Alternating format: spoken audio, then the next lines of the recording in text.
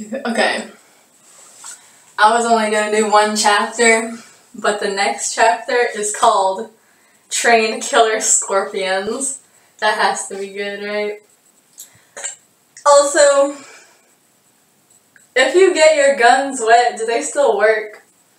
But I can't question this story too much, or it will, like, you know, it's one of those things. You can't question it too much, or you'll be, like, questioning forever. The list will just go on. Okay, let me get into it. Okay. The first room Solid Snake opened on the second floor held a prisoner, but it was not Dr. Petovich. It was a member of the squad. As he released the Snake Man, Haley received this message. Listen to Resistance Fighter Jennifer on wave band 12048. 12048, according to Commander South's instructions. Justin Haley's transceiver had been set on 12033.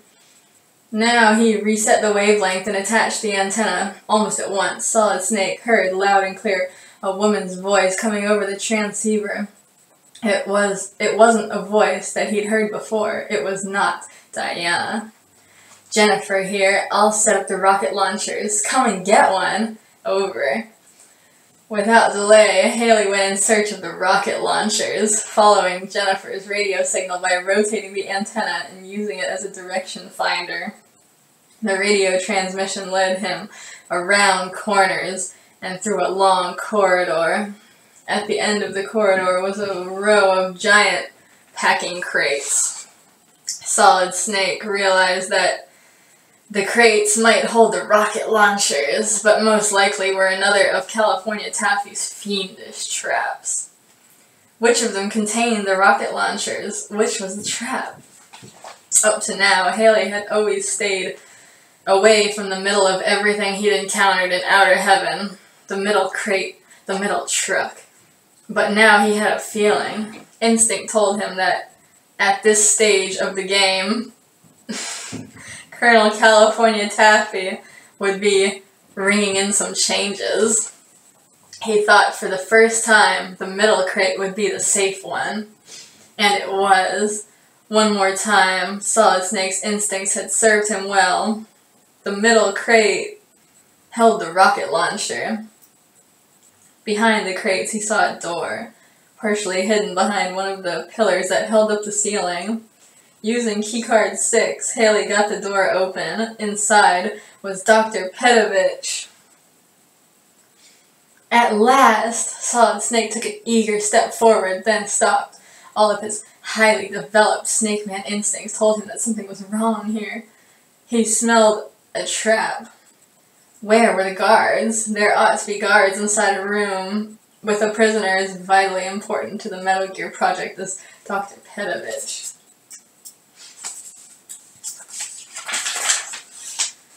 Taking one of the mines from his arsenal, Haley rolled it gently across the floor to where the doctor was sitting tied to a chair.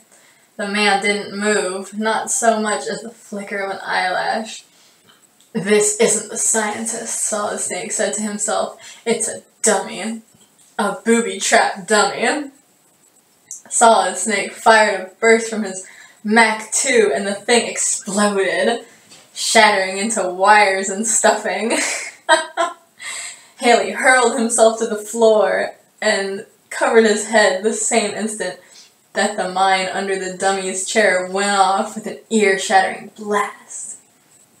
As he picked himself up and brushed the fragments from his uniform, Justin Haley discovered in the debris on the floor keycard 7. The radio began to beep at him as control signal was received again.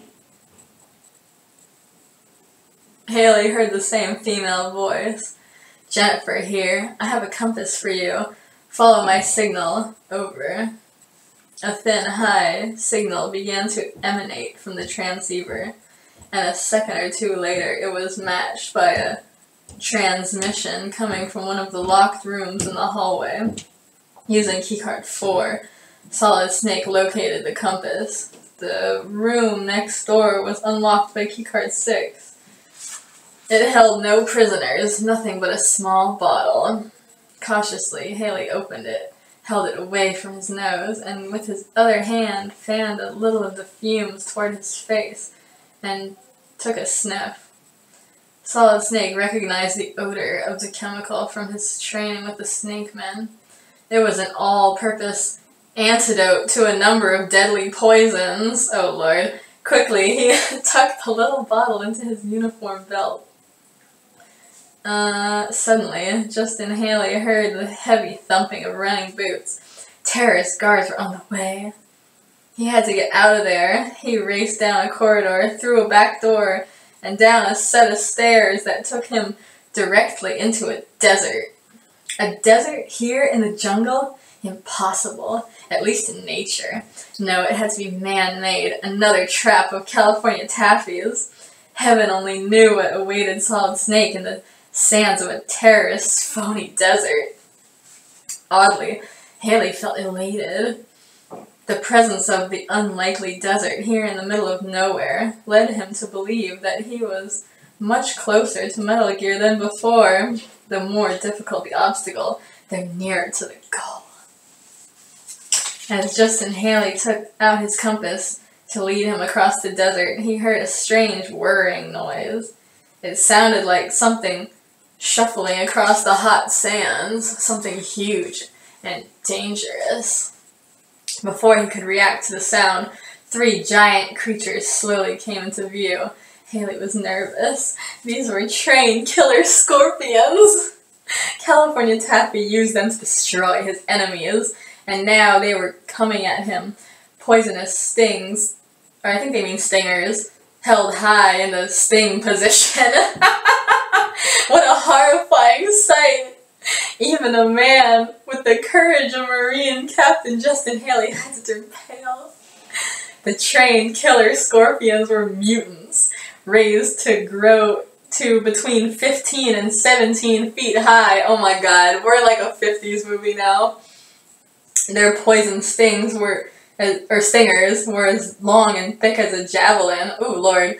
They had eyes that bugged out of their heads on stalks, and the stalks kept twisting this way and that, searching for their quarry. And they'd caught sight of Solid Snake. He could tell because a horrifying, high-pitched buzzing came out of the 3 of them, the sound of evil excitement. Slowly, they turned in his direction, and slowly they moved toward Haley. Their bodies were covered with scales, and the scales made a sickening noise as they dragged across the burning sands of the desert. The curled tails of the trained killer scorpions were raised high, poised to strike, sting, and kill. They were slow, but what was the need for haste? Where could Solid Snake go? The desert, seemingly stretching around him for miles, was empty of shelter, and the sun was hot enough to broil a man alive. He had nowhere to run, nowhere to hide. But the scorpions loved the desert heat. They thrived in it and grew to enormous sizes. All they needed to survive was furnace heat and the frequent opportunity to make a kill. Justin Haley would have to stand and fight. He sorted through his weapons as the trained killer scorpions came closer. He could smell them now. They smelled foul. Solid Snake fired again and again until the clip of his Beretta was empty. And still they came. They came, dragging their scales over the burning sands. Nothing seemed to stop them, not the grenades or the MAC-2. He braced himself, dropping a rocket down the breech of his rocket launcher and aiming through the sight. Wait a second. I'm trying to just picture this. Solid Snake slammed his hand on the trigger button and the rocket exploded from the tube. One scorpion exploded in a noxious burst of matter. He fired again. The rocket launcher was hot to the touch. The disposable firing tube wouldn't take much more use. A miss. Another rocket launched, then another, and the second of the trained killer scorpions blew apart messily. But the third one kept coming at Haley. Nothing appeared to faze the creature, not even the sudden explosive death of its brothers.